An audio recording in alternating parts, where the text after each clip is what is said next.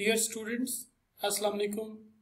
मैं डॉक्टर ज़फ़र मीर आपको इस वीडियो में वेलकम करता हूं। आज की वीडियो में मैं आपको बताऊंगा कि एक्सपेरिमेंटल रिसर्च की इंटरनल वैलिडिटी को कौन कौन से थ्रेट्स होते हैं और उनको कैसे कंट्रोल करते हैं। इस वीडियो के फर्स्ट पार्ट में हम कॉन्सेप्ट देखेंगे इंटरनल वैलिडिटी का क्या है, फिर कौन कौन से थ्रेट्स हैं उनको देखेंगे, और फिर बाद में हम ये देखेंगे कि इन थ्रेट्स को कैसे मिनिमाइज किया जा सकता है। और लास्ट में जो दो टेबल है स्पेशली वो बड़े इंपॉर्टेंट हैं, जिसमें एक टेबल में हम ये देखेंगे कि एक्सपेरिमेंटल रिसर्च डिज़ाइन जब आप चूज़ करते हैं तो उस वक्त आपको पता चल जाना चाहिए कि कौन कौन से ये थ्रेड्स को कंट्रोल करेगा इंटरनल वैलिडिटी के। वीडियो को मज़ीद देखने से पहले इस चैनल को सब्सक्राइब करें और इस वीडियो को मैक्सिमम स्टूडेंट्स तक शेयर करें और सोशल मीडिया पर शेयर करें मैक्सिमम, ताकि मैक्सिमम स्टूडेंट्स इसको बेनिफिट ले सकें। Okay, let's start. सबसे पहले एक एग्जांपल लेते हैं। एग्जांपल क्या है? एग्जांपल ये है कि फॉर एग्जांपल अगर हमारी रिसर्च ये है कि हमने impact of collaborative teaching on students achievement in mathematics, ये हमारी रिसर्च है, फर्ज कर लें, और कोलैबोरेटिव टीचिंग की हमने इंटरवेंशन करनी है या एक्सपेरिमेंट करना है, और देखना क्या है, स्टूडेंट्स अचीवमेंट देखनी है मैथमेटिक्स के अंदर। तो हमारा ये इंडिपेंडेंट वेरिएबल है कोलैबोरेटिव टीचिंग या इंटरवेंशन है, और डिपेंडेंट हमारा स्टूडेंट्स अचीवमेंट इन मैथमेटिक्स है। अच्छा, अब इंटरनल वैलिडिटी से ये मुराद है जो ये प्रोसेस होना है, इंटरवेंशन होनी है, जिसमें हमने सब्जेक्ट सेलेक्ट करने हैं, असाइन करने हैं, और उसके बाद ट्रीटमेंट देनी है उनको, और उसके बाद हमने ट्रीटमेंट देने से पहले प्री टेस्ट लेना है, ट्रीटमेंट देनी है, फिर पोस्ट टेस्ट लेना है, और हम क्लेम करेंगे at the end of the day as a researcher कि जो स्टूडेंट्स अचीवमेंट में इम्प्रूवमेंट या चेंज नज़र आ रही है वो बिकॉज ऑफ दिस ट्रीटमेंट है, यानी कोलैबोरेटिव टीचिंग की इंटरवेंशन की वजह से स्टूडेंट्स में अचीवमेंट नज़र आ रही है। तो ये जो हमारा बेसिकली क्लेम है, या इस क्लेम के ऊपर जो हमें कॉन्फिडेंस है, ये इंटरनल वैलिडिटी है। To what extent as a researcher we are confident on claiming this कि ये collaborative teaching का ही इफेक्ट है, यानी आउटकम जो आ रही है वो बिकॉज ऑफ दिस इंटरवेंशन है।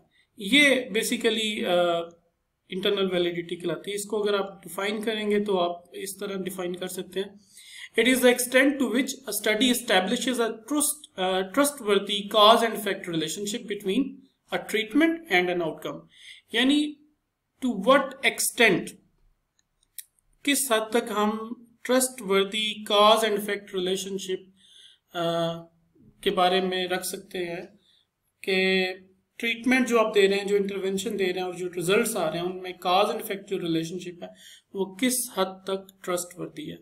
और यूजुअली इंटरनल वैलिडिटी जो है ना वो प्रोसीजर से रिलेटेड है, जो आप का होता है रिसर्च का, स्टडी का, and how रिगोरसली it is perform. ये जो प्रोसीजर है कितना रिगोरसली परफॉर्म्ड हुआ उतनी ही इंटरनल वैलिडिटी बढ़ जाती है। ओके, नेक्स्ट हम थ्रेड्स की बात करते हैं। जो फैक्टर्स हैं जो इंटरनल वैलिडिटी को थ्रेट करते हैं उसमें हिस्टोरिकल इवेंट्स हैं। अच्छा, समटाइम्स ये होता है कि आपकी रिसर्च चल रही होती है, उसमें कोई हिस्टोरिकल इवेंट अकर हो जाता है, उससे जो स्टडी का जो प्रोसेस है उसको अफेक्ट करता है, या जो सब्जेक्ट्स होते हैं उनको अफेक्ट करता है। जैसे चेंज इन पॉलिटिकल लीडरशिप, और नेचुरल डिजास्टर हो सकती है कोई, या फिर कोई बॉम्ब ब्लास्ट हो सकता है इन द एरिया। तो ये चीज़ें इफेक्ट करती हैं आउटकम के ऊपर, ठीक है। इसी तरह मैचुरेशन है। मैचुरेशन से ये मुराद है कि अगर कोई स्टडी जो है वो लॉन्गर पीरियड के लिए कंडक्ट की जाए तो उससे क्या होता है, it is possible that students or participants naturally change in some way. They may grow older or become tired. Most participants may improve their performance regardless of their treatment. अब ये mature हो जाते हैं, उनका behavior change हो जाता है over the period of time, ठीक है। तो ये भी एक threat है जो results को confuse कर सकता है। Testing का effect है, it refers to the effect of repeatedly testing participants using the same measures. आप एक ही टेस्ट, जैसे प्री टेस्ट आप लेते हैं और दोबारा उसको आप पोस्ट टेस्ट भी सेम मैयर दोबारा लेते हैं, यानी प्री टेस्ट और पोस्ट टेस्ट एक ही टेस्ट होता है जो आप लेते हैं। तो इससे क्या होता है, स्टूडेंट्स को जब आप प्री टेस्ट देते हैं तो अल्टीमेटली वो सेंसिटाइज हो जाते हैं पोस्ट टेस्ट के लिए, उनको कुछ सवाल याद रह जाते हैं, वो उसका बेहतर जाके आंसर देख सकते हैं प्री टेस्ट के बाद। और जब पोस्ट टेस्ट दोबारा आप सेम टेस्ट लेते हैं तो अल्टीमेटली जो रिजल्ट है वो बेहतर हो जाते हैं। तो इसका भी टेस्टिंग का इफेक्ट मिनिमाइज किया जा सकता है अगर आप एक्सपेरिमेंट का ड्यूरेशन लॉन्ग कर दें, तो ये जो प्री टेस्ट की जो सेंसिटाइजेशन है ये कम हो जाएगी, भूल जाएंगे कुछ अरसे बाद वो सवालात को भी।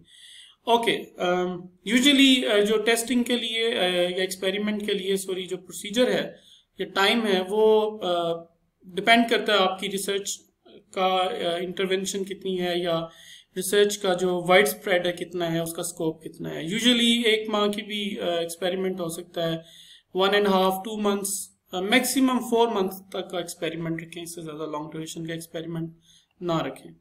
अच्छा, फिर इंस्ट्रूमेंट डिके है, it occurs when the standards of the measurement change over time. Definitely अगर आपने एक इंस्ट्रूमेंट एक वक्त के लिए बनाया है और वो अगर आपका एक्सपेरिमेंट ज़्यादा लॉन्ग ड्यूरेशन का हो जाता है तो फिर उस सूरत में इट मे बी पॉसिबल कि इंस्ट्रूमेंट डिके कर जाए, यानी जो चीज़ें आप पहले मेजर कर रहे थे उसमें over the period of time change आ जाती है। लेकिन आप अगर इंस्ट्रूमेंट को चेंज नहीं करते तो अल्टीमेटली आप ठीक मेजर नहीं करेंगे। तो इसके लिए सजेशन ये दी जाती है कि आप स्टैंडर्डाइज टूल बनाए जो कि over the period of time जो है वो उसमें ज़्यादा तब्दीली ना हो। ओके, फिर इसके बाद स्टैटिस्टिकल रिग्रेशन है। It refers to the regression of extreme scores towards mean. इसका मतलब क्या है? इसका मतलब ये है कि अगर प्री टेस्ट के ऊपर किसी इंडिविजुअल ने हाई स्कोर लिया है, एक्सट्रीम हाई स्कोर लिए हैं, और पोस्ट टेस्ट के ऊपर वो लो स्कोर लेता है, ठीक है, यानी प्री टेस्ट के ऊपर हाई स्कोर लिए और पोस्ट टेस्ट के ऊपर लो स्कोर लिए, या प्री टेस्ट के ऊपर हाई स्कोर लिए, लो स्कोर लिए एक्सट्रीम, और पोस्ट टेस्ट के ऊपर हाई स्कोर ले लिए, तो ये इसको कहते हैं स्टैटिस्टिकल रिग्रेशन हो गया। This threat is caused by selection of subjects on the basis of extreme scores और कैरेक्टरिस्टिक्स। ये सिलेक्शन ऑफ सब्जेक्ट्स के साथ रिलेटेड मामला है कि जब आप सब्जेक्ट सेलेक्ट करते हैं, उनकी कैरेक्टरिस्टिक्स देखते हैं, उस वक्त आपको ये चाहिए कि रैंडमाइजेशन करें, ब्लाइंडली जो है वो सब्जेक्ट्स को सिलेक्ट करें into control and experimental group, ताकि ये ना हो कि आप ऐसे लाइक स्टूडेंट्स को एक ग्रुप में सिलेक्ट कर लें और लाइक स्टूडेंट्स को दूसरे ग्रुप में सिलेक्ट कर लें। तो ये आपने सिलेक्शन के वक्त आपने ये देखना है, और बेहतर ये होगा कि आप रैंडमाइजेशन करें। मोर्टेलिटी या एट्रिशन, कुछ स्टूडेंट्स आप या सब्जेक्ट्स जो हैं वो या पार्टिसिपेंट्स जो हैं वो स्टडी के दरमियान छोड़ देते हैं उस स्टडी को, ठीक है, यानी उस स्टडी का पार्ट नहीं रहते। इसका मतलब ये होता है कि वो जब स्टडी छोड़ गए तो अल्टीमेटली वो अफेक्ट करेगा टोटल आउटकम के ऊपर। अच्छा, समटाइम्स ये भी होता है कि स्टूडेंट्स जो हैं वो जो ग्रुप का पार्ट होते हैं वो उनकी अटेंडेंस बड़ी शॉर्ट होती है, लाइक 2 दिन आए हैं, टोटल अगर 2 मंथ्स का एक्सपेरिमेंट है तो कोई अगर एक स्टूडेंट 5 दिन सिर्फ आया है तो वो भी मोर्टेलिटी में ही काउंट होगा, उसको हम इग्नोर कर देंगे, उसका रिजल्ट इंक्लूड नहीं करेंगे। अच्छा, मोर्टेलिटी को आप कम कर सकते हैं फॉर एग्जांपल रिवार्ड्स दे के, इंसेंटिव्स दे के, या उनका इंटरेस्ट डेवलप करके या मोटिवेट करके, ठीक है। फिर इसी तरह है diffusion, it refers to the treatment in a study spreading from treatment group to the control group through the group interaction and talking with or observing one another। अच्छा, इसका एक ये इशू ये है कि जो आप ट्रीटमेंट ग्रुप होता है आपका या एक्सपेरिमेंटल ग्रुप होता है, उसके जो इंडिविजुअल्स होते हैं या सब्जेक्ट्स होते हैं वो इंटरेक्ट करते हैं विद कंट्रोल ग्रुप, ठीक है। जब इंटरेक्ट करते हैं या वो देखते हैं, ऑब्जर्व करते हैं कि ये ट्रीटमेंट ग्रुप क्या कर रहा है, तो उससे वो सेंसिटाइज हो जाते हैं, ठीक है। इसको कंट्रोल किया जा सकता है, और बेहतर ये होगा कि अगर आप कंट्रोल और एक्सपेरिमेंटल ग्रुप, फॉर एग्जांपल एक एक्सपेरिमेंट आप कर रहे हैं किसी टीचिंग मेथड की, जैसे मैंने शुरू में कहा कोलैबोरेटिव टीचिंग का इफेक्ट देख रहे हैं स्टूडेंट्स की अचीवमेंट के ऊपर, तो आप ये करें कि 2 ऐसे स्कूल लें, सेम लोकेलिटी में लें, और उनकी जो करेक्टरिस्टिक्स हैं स्कूल की, जैसे लैंग्वेज है, सोशो इकोनॉमिक बैकग्राउंड्स हैं स्टूडेंट्स के, वो सेम हो, इन्वायरमेंट सेम हो, स्टडी का बुक्स सेम हो, स्टूडेंट्स का लेवल सेम हो, तो आप ये कर सकते हैं कि 2 डिफरेंट स्कूल्स ले लें, एक को कंट्रोल ग्रुप के तौर पर लें और दूसरे में एक्सपेरिमेंटल ग्रुप के स्टूडेंट्स लें, ताकि वो आपस में इंटरेक्ट ना करें। ठीक है, इससे ये इंटरेक्शन इफेक्ट जो है ना वो मिनिमाइज हो जाएगा। इसी तरह एक्सपेरिमेंटल बाइस है, समटाइम्स जो है ना एक्सपेरिमेंट जो करते हैं उसमें आप जो सिलेक्ट करते हैं ग्रुप को, वो आप अपनी मर्जी से सिलेक्ट करते हैं। ठीक है, या आपका बिहेवियर जो है एज एन एक्सपेरिमेंटर वो डिफरेंट ग्रुप्स के साथ डिफरेंट होता है, तो उससे ज़ाहिर आउटकम्स के ऊपर इफेक्ट होता है। और हम ये कहेंगे कि जब ये बाइसनेस नहीं होनी चाहिए और जो सिलेक्शन होनी चाहिए वो रैंडमली होनी चाहिए। अच्छा, फिर नॉवेल्टी है। नॉवेल्टी का मतलब ये है कि चूंकि एक्सपेरिमेंट जब आप नया शुरू करते हैं इंटरवेंशन, तो स्टूडेंट्स के लिए नई होती है और वो सेंसिटाइज भी होते हैं उस नई एक्टिविटी के लिए, तो इसके लिए सजेस्ट ये करेंगे कि आप इसको लॉन्ग ड्यूरेशन करें एक्सपेरिमेंट की। अच्छा, कैसे इंप्रूव कर सकते हैं? रैंडमाइज करें, रैंडम असाइन करें सब्जेक्ट्स को into control and experimental group, या दूसरी है कि रैंडम सिलेक्शन करें। ये जो रैंडम सिलेक्शन है, इसका मतलब ये होता है कि पॉपुलेशन से जो आपने सैंपल सिलेक्ट करने हैं वो रैंडमली सिलेक्ट करें, और रैंडम असाइनमेंट का ये मतलब होता है कि आपने आपके पास जो भी सैंपल अवेलेबल है, इधर वो रैंडम सिलेक्शन के थ्रू आया हुआ है या रैंडम या कन्वीनियंट बेसिस पे आया हुआ, उसको रैंडमली असाइन करना है इनटू 2 ग्रुप्स, तो उसको हम रैंडम असाइनमेंट कहते हैं। ठीक है, अगर रैंडमाइजेशन करेंगे तो काफ़ी सारे मसाइल हल हो जाते हैं। अच्छा, फिर इसी तरह स्टूडेंट्स की अटेंडेंस लें रेगुलरली बेसिस पे, और जो स्टूडेंट्स एब्सेंट होते हैं उसका क्राइटेरिया बना के उनका रिजल्ट जो है वो टोटल आउटकम में शामिल ना की जाए। इसी तरह ड्यूरेशन ऑफ एक्सपेरिमेंट लॉन्ग किया जा सकता है, लेकिन आपने अप्रोप्रिएट रखना है, जैसे मैंने कहा कि 4 मंथ्स मैक्सिमम रखें। फिर ये भी इंश्योर करें कि जो एक्सपेरिमेंटर्स हैं जो उसमें हिस्सा ले रहे हैं कंट्रोल और एक्सपेरिमेंटल ग्रुप में, उनकी भी क्वालिटी मेंटेन करें कि उनकी क्वालिफिकेशन कितनी है, उनका एक्सपीरियंस कितना है, अदर्स जो उनकी सोशो इकोनॉमिक बैकग्राउंड है उसको भी थोड़ा सा कुछ स्टैंडर्ड्स बनाएं जिनमें उनको इक्वेट करें।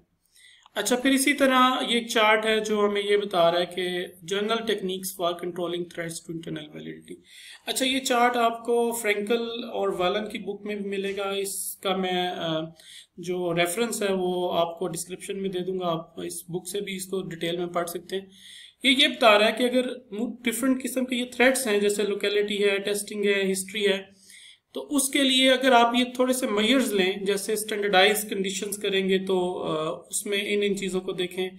Obtain more information on subjects, obtain more information on details, choose an appropriate design. ये क्रॉस का मतलब ये कि इन तमाम थ्रेड्स के लिए इसको जरूर कैटर करना है कि आपने जब डिजाइन सेलेक्ट करना है तो वो बड़ा अप्रोप्रिएट हो। ठीक है, अच्छा, फिर इसके बाद ये एक टेबल है जो कि बड़ा इंपॉर्टेंट टेबल है, जिसमें हम ये देख सकते हैं कि डिफरेंट टाइप्स के जो थ्रेड्स हैं ये ऊपर लिखे हुए हैं और ये मुख्तलिफ डिजाइन्स हैं। ठीक है, माइनस में NA प्लस और डबल प्लस ये कुछ सिंबल्स हैं और क्वेश्चन मार्क है, ये सिंबल्स हैं जो शो हो रहे हैं। मुख्तलिफ डिजाइन्स कितने थ्रेड्स को कंट्रोल करते हैं ये इस टेबल से वाज़ेह है, लेकिन इसमें थोड़ा सा लर्निंग ये कर लें कि मिसाल के तौर पर जो डबल प्लस है वो ये शो कर रहा है कि स्ट्रांगली कंट्रोल कर रहा है वो डिजाइन। ठीक है, प्लस ये शो कर रहा है कि सम हाउ इट कंट्रोल्स। ठीक है, थ्रेट में पॉसिबल ये कर, लेकिन यूजुअली अकर नहीं होता। नेगेटिव का मतलब है वीक कंट्रोल है, लाइकली टू अकर है, और क्वेश्चन मार्क का मतलब है कैन नॉट डिटरमिन, और NA का मतलब है थ्रेट डज नॉट अप्लाई। तो ये देखें ना, अगर रेंडमाइज डिजाइन में जैसे pre test post test control group design आप लोग अक्सर यूज करते हैं, तो इसमें ये लोकेलिटी का थ्रेट जो है वो रहता है, करेक्टरिस्टिक्स का भी रहता है, बाइस जो है ना वो भी रहती है, लेकिन मैक्सिमम थ्रेट्स ये कंट्रोल हो रहे हैं। ये जो सालमन 4 ग्रुप रिसर्च डिजाइन है, ये बड़ा सबसे बेस्ट डिजाइन है, इसमें ये मैक्सिमम जो थ्रेट्स हैं वो कंट्रोल हो जाता है। अगर कोई क्वेश्चन हो आपको तो कमेंट्स में जरूर लिखें, मैं आई hopefully answer those questions. Okay, Allah.